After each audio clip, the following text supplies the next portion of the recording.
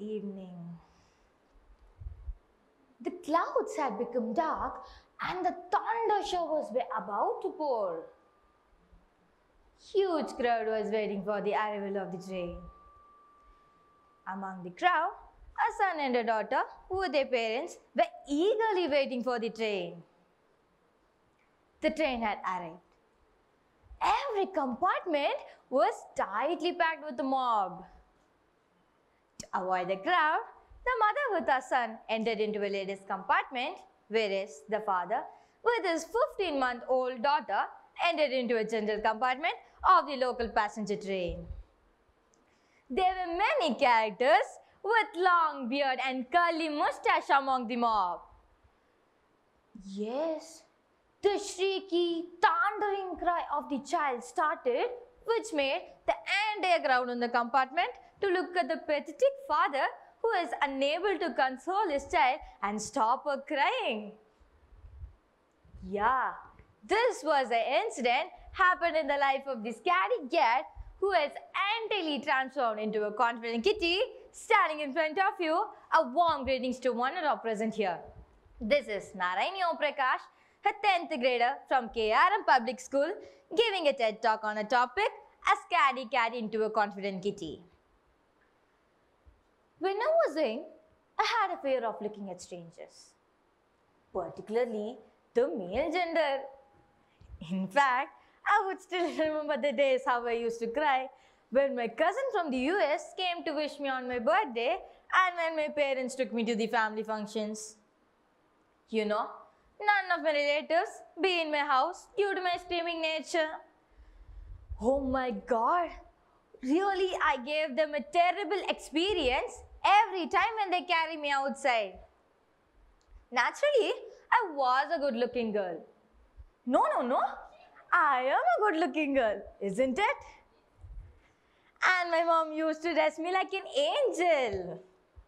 On the contrary, when they attend any family gatherings along with me, they would have felt that they had carried a monster along with them. Look at the compliment I've received. A good-looking monster. Not bad, I accept it. My mom has researched whether it is due to fear of men, androphobia, or it is due to fear of strangers, anthrophobia. Something fuzzy, right? What could it be? Well, my parents told me that they didn't celebrate my birthday due to my screaming nature. Pity on me. I'm sure that they are very clever to give such reasons convincingly. Now, I think my fear of anthrophobia has saved many bucks for my parents instead of spending on celebrations. But the fear has continued for years, affecting my social skills. What to do? How to overcome with that? Obviously, my parents were literally anxious that how I could face my society with all kinds of people. Here, my mom acted as a therapist who has used fine arts as a tool and introduced me into various art techniques at my younger age.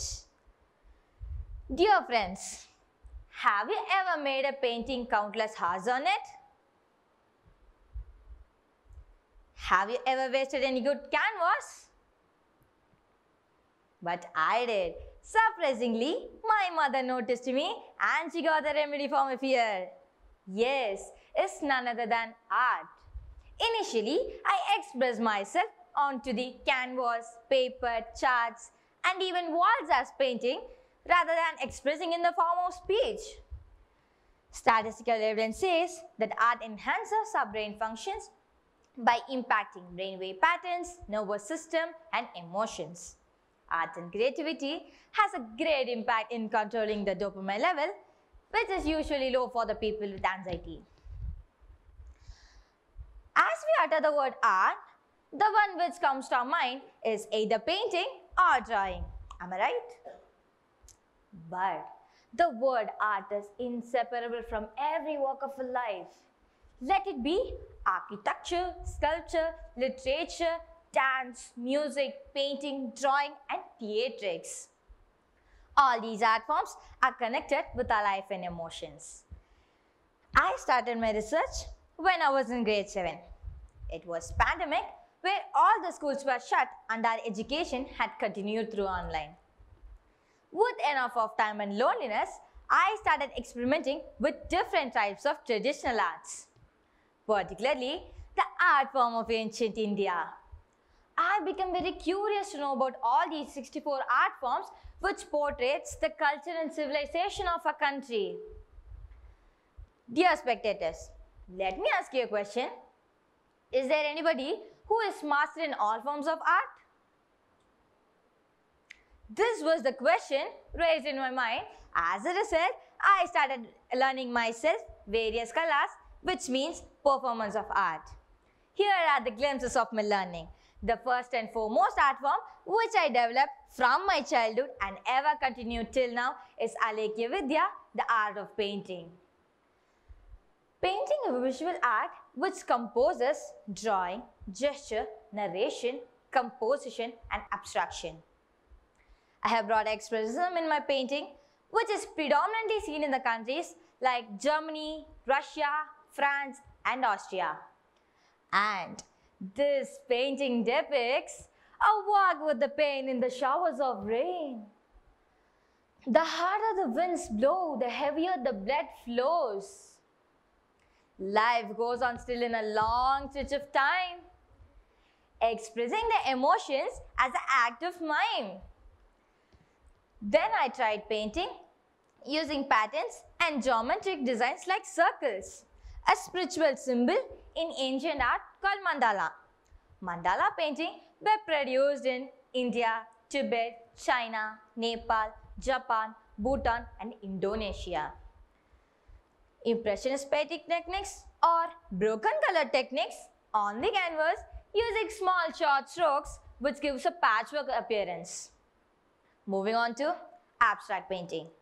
Here, I tried to give a meaningful message to a completely disfigured painting. I have enhanced my drawing skills and I tried to update on the skin using different colors of tattoos and by designing in hands and palms using mehendi cones. In fact, I have earned many bucks during the art exhibition conducted in our school and during the family functions.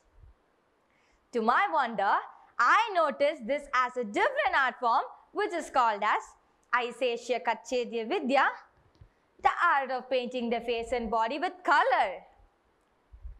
Wow, that's truly amazing. How these art forms were classified even before thousands of years back. Wondering, right? Progressing on to my next learning, Nritya Vidya, the art of dancing. I could say the most exciting performing art is dancing, which increases our body flexibility, boosts our memory concentration, cognitive skills, and improves our social health and mental health. Though there were many different dance forms like hip hop, jazz, western, ballet, I prefer to learn Bharatanatyam, the Indian classical dance, which has the unique features of communicating the expressions of love, laughter, anger, fear, disgust, wonder, courage,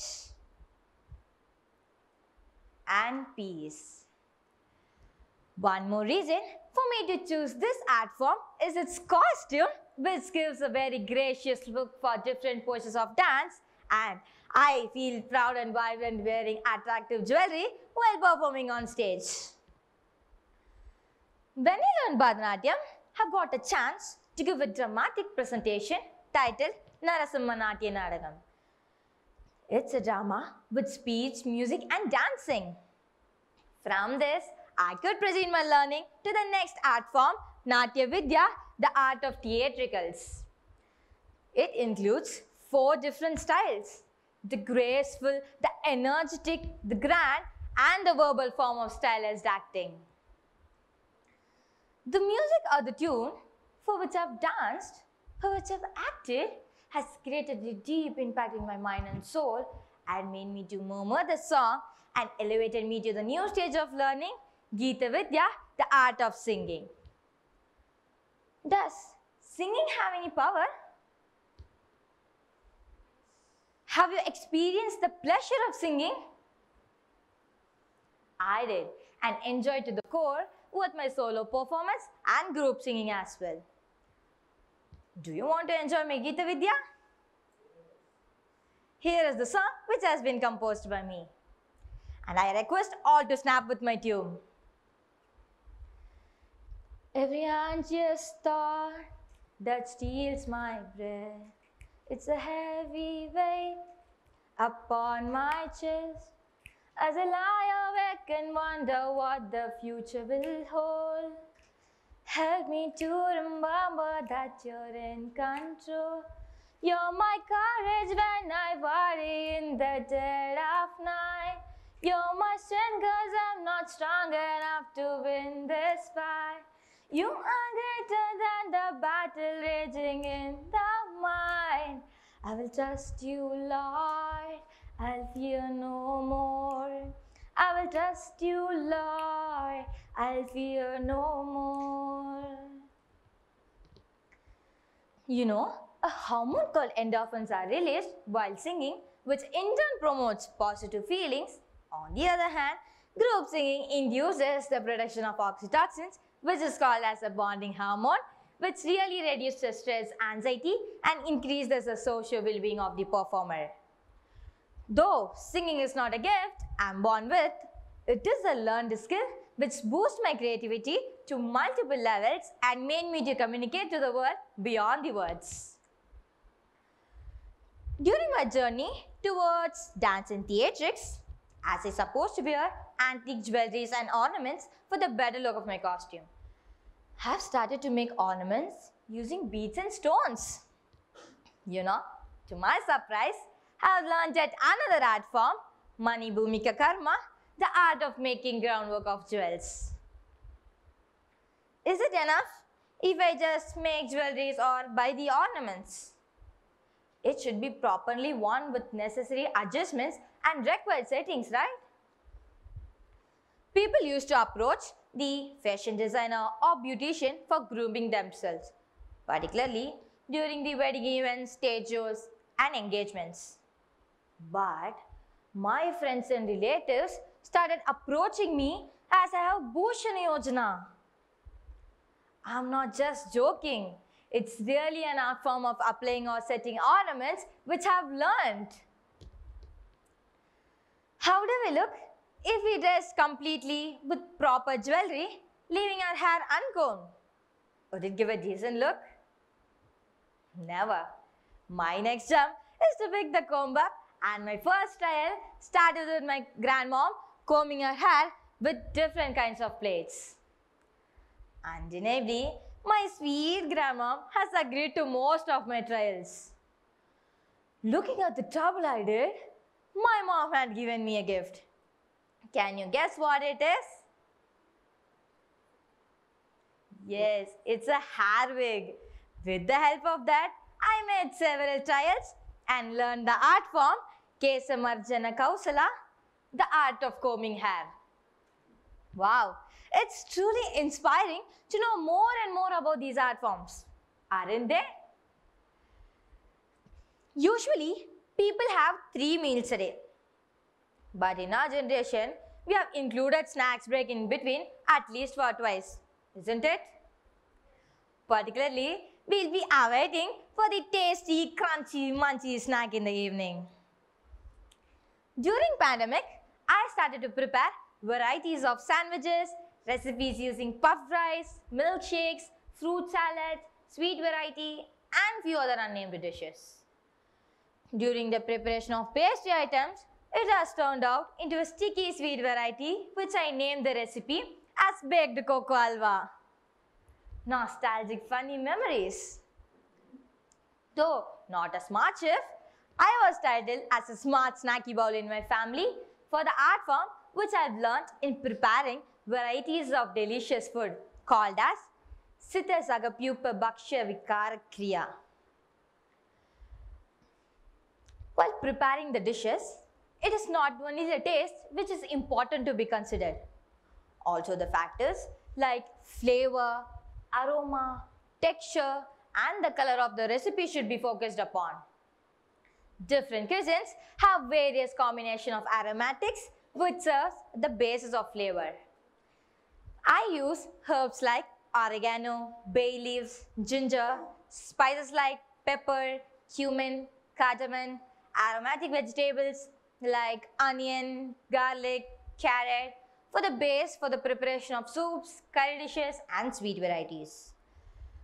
In addition to my cooking art, I have added the essence of another aromatic art form called TEDxYouth. Initially, my hand and my mind started to work with pencil, sketches, brushes. And very recently, it has started to mingle with needle and thread. I tried to make pouches out of my torn jeans, stitching the edges, sewing with the help of needle, which is titled as Susivaya Karma, the art of needleworks. Usually, people use thread for tying parcels, packages and several other security purposes. But Sutrakrita, the art of playing with thread, has made me to work with thread in different kinds of craft as you see. When I get involved in all these art forms, I felt I need to increase my patience and concentration to the maximum extent, for which I have practiced yoga and meditation constantly, which enforces discipline within me. And that's how I learnt Vainaki Vidya, the art of enforcing discipline.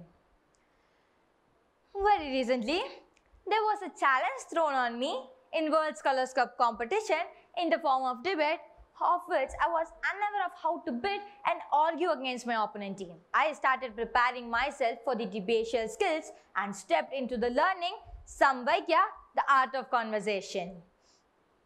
In my first round, I failed in my conversation. But I didn't give up. I started debugging my errors for the perfect execution of my conversation in my second round. And fortunately, I was succeeded in my second round. I felt when my team number was announced, I got goosebumps with tears of happiness in my eyes and feeling of victory in my heart. Yes, I think I am in the process of learning another art form, Vaijaki Vidya, the art of gaining victory. Dear viewers, so far we have listened to 16 different art forms out of 64 which I experienced in my due course of life till now. Thanks to those art forms which served as an effective tool and helped me out in overcoming the fear which I had in my lifetime. Learning gives you creativity. Creativity leads to thinking. Thinking provides us knowledge and knowledge makes you great, as said by APJ Abdul Kalam. Creativity gives you courage. It is true in my experience. And what about you? Are you ready to sail the ocean of various art forms?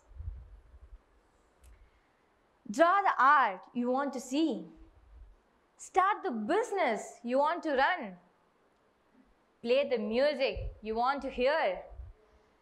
Write the book you want to read. Do the work you want to see done with 3 C's: courage, confidence and commitment.